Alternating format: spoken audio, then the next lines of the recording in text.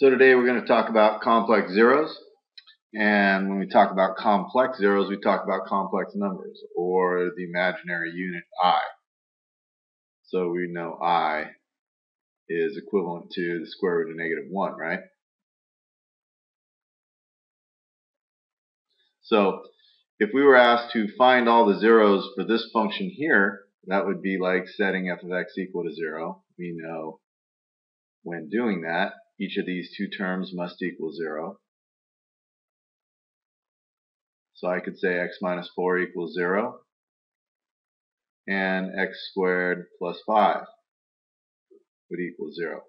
When I solve this, x equals 4, x squared equals -5. Take the square root of both sides, root x squared equals, remember to go plus and minus the square root of -5.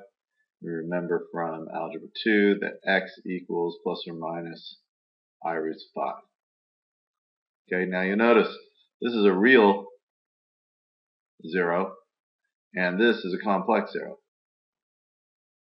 And it turns out that every complex 0 is going to have two sides to it.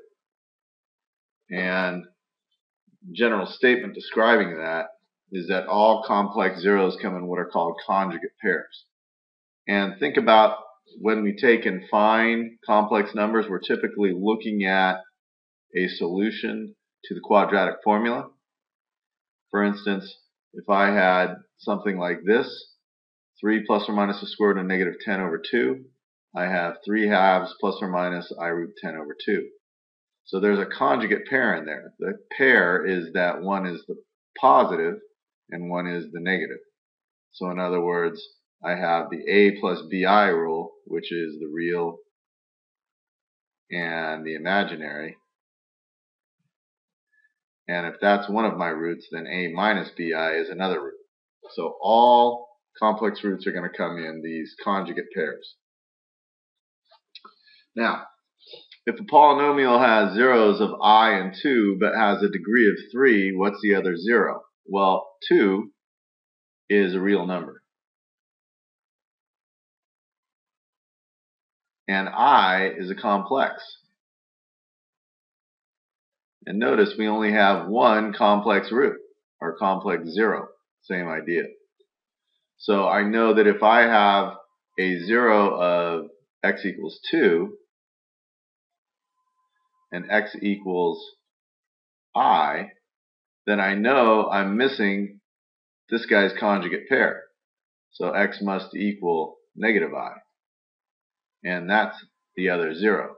Now we got to write the polynomial, so we're going to work backwards. I know these came from setting something equal to 0. So I'd go x minus 2 equals 0, x minus I equals 0, and x plus I equals 0. Now, if each of these could equal 0, I could say their product's equal to 0.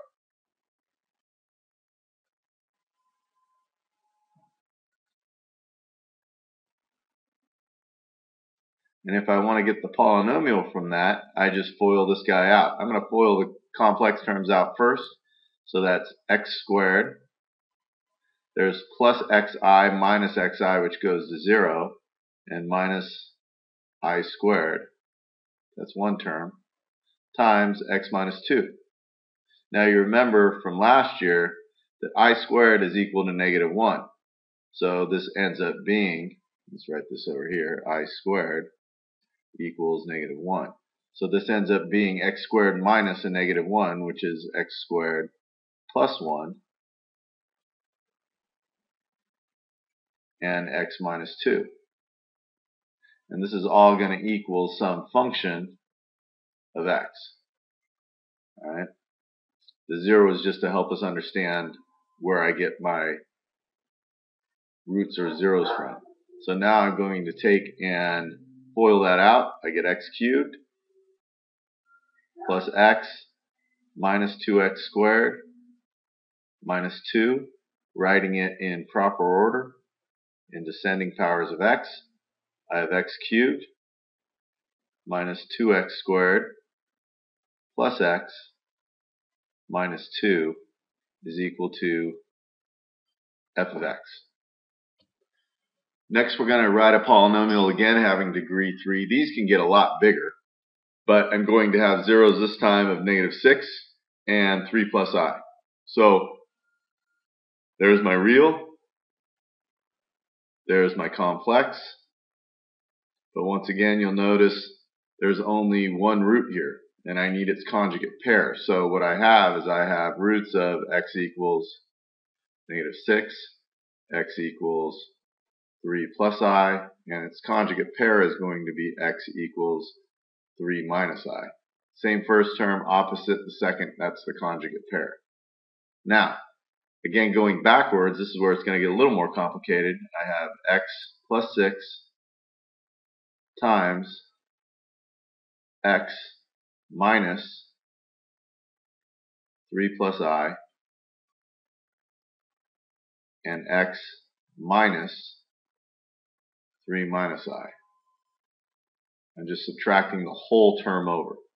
And then I'd have to FOIL that out. I like foiling my conjugates out first. So when I do that, I end up with x plus 6. There's x squared. Now I'm going to take and multiply this over here. I get a negative 3 minus I times x. And then I get another negative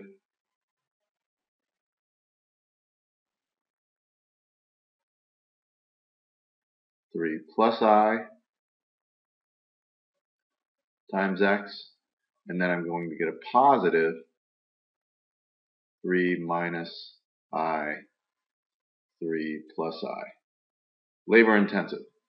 So, x plus 6 once again, x squared, negative 3x plus ix, negative 3x minus ix,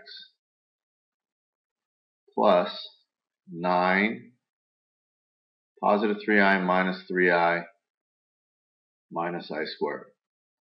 Clean all that up. X plus 6. I've got 1x squared term. Notice ix, negative ix, those are gone. I squared is negative 1. So what I have is I end up having negative 6i, or 6x, I'm sorry. That's plus 9, and this ends up being a plus 1. So this is plus 10.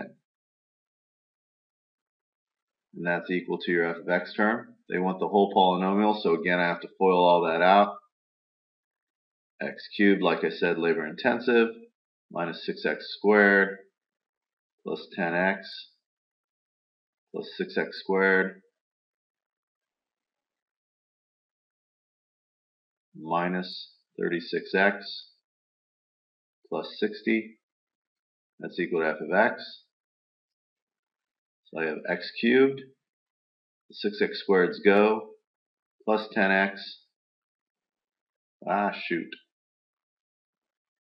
10x minus 36x is negative 26x, plus 60 is equal to f of x. And there's your polynomial. A couple more. So in this case, we're going to use the fact that this function has a 0 of 5i, so this is a root, and we're going to use that to find the remaining zeros. Now, what I will typically do is do synthetic division. So I'm going to take, and I know that this is one factor of the function. So I also know that I have a factor of negative 5i. And what that means is, once again, if those are solutions, x equals and x equals, those are factors of the function. So I also know that x minus 5i equals 0, x plus 5i equals 0, which therefore means that the sum of those two, or the product of those two rather, is also equal to 0.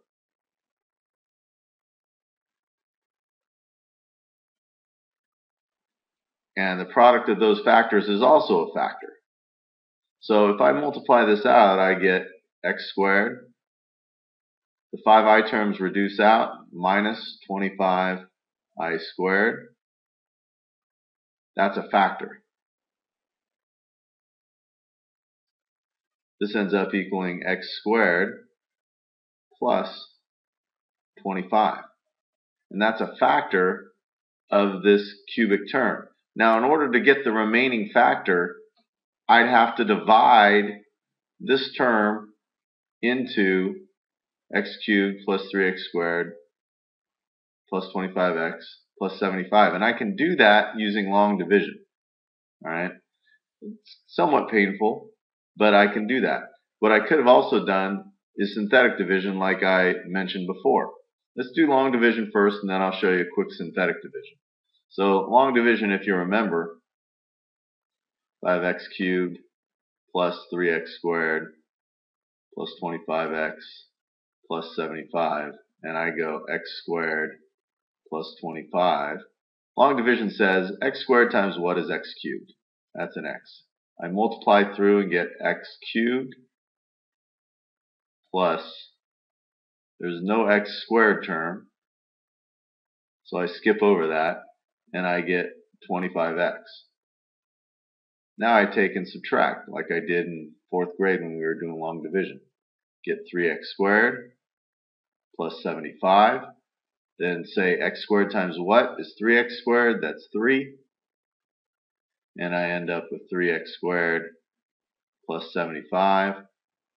Those subtract out to 0. So my remaining factor is x plus 3. That's great. And that's what we were looking for anyways. We were looking for the remaining 0. So the remaining 0, if x plus 3 is a factor, is a negative 3. So I had 5i, negative 5i, and negative 3. Now let's go over here and use synthetic division to get this done, and I'll try to squeeze it all in. So if I go 5i into 1, 3, 25, and 75, this is going to get a little bit messy, but again, I want to give you a couple of ways to do that. Multiply these together, get 5i. When I multiply 5i times this quantity added up, this is 3 plus 5i, I get a total of 15i. And then 5i times 5i is 25i squared, which is negative 25. Notice the 25's go, and I left with 5i, or 15i, sorry. 15i times 5i ends up being 75i squared, which is negative 75. And I get 0, which is my root. So now, this term here is a factor. And what I can do is I can divide into that. And I can use my conjugate root. So I'll go negative 5i into this term. Bringing the 1 down, I get negative 5i. Notice the 5i and negative 5i reduce, so I get 3. Next, I'm going to multiply these together. All right, and I'm going to end up with a negative 15i, which is great because that goes to 0, which means that's a factor, and what's left is my constant term and my x term. So I have x plus 3 left. That's a factor, so my 0 is actually negative 3. Whatever way you like to do, go ahead and do. It doesn't bother. We're going to find all zeros of this next function. And we're going to use the calculator for a little bit of help. So what I'll do is I'll bring my calculator up. I'm going to take and plug the function in. 3x cubed minus 8x squared plus 5x minus 2 is equal to the function. We're going to graph that in the standard window, so zoom 6. I get this graph right here, and I notice that it appears to have a root at 2, which makes sense because if we look at our p over q values, your p values are the factors of -2, which is plus and minus 1, plus and minus 2, and your q values are your factors of 3, plus and minus 1, and plus and minus 3. And if I take all possible division combinations of that, 2 is certainly one of those. So, knowing once again that this appears to have a root of 2, let's just check it by going to our table, plugging in a 2, and saying, well, find out what comes out, and it's a 0. So certainly that is a 0 of the function. So we'll go back over here and say, well, if I want my other zeros, I'm going to use synthetic division by plugging in a 2, listing my coefficients, grinding this out. That's a 6, -2, -4, 1, +2, 0. So I know that 2 is a factor which I expected. What I'm left with, constant x squared term. So I'm left with 3x squared minus 2x plus 1 is equal to 0, because that's a factor as well. And I notice, well, hey, is this going to factor? Let's check. If I go 3x, x, 1 and 1, because that's the only way to get 1, and go both negatives because I need a negative middle, that's not going to work out because I need a -4x. So this actually doesn't factor. I'd have to go to the quadratic formula. So I take the opposite of b plus or minus the square root of b squared, so that's 4, minus 4 times 3 times 1, all over 2 times the a term.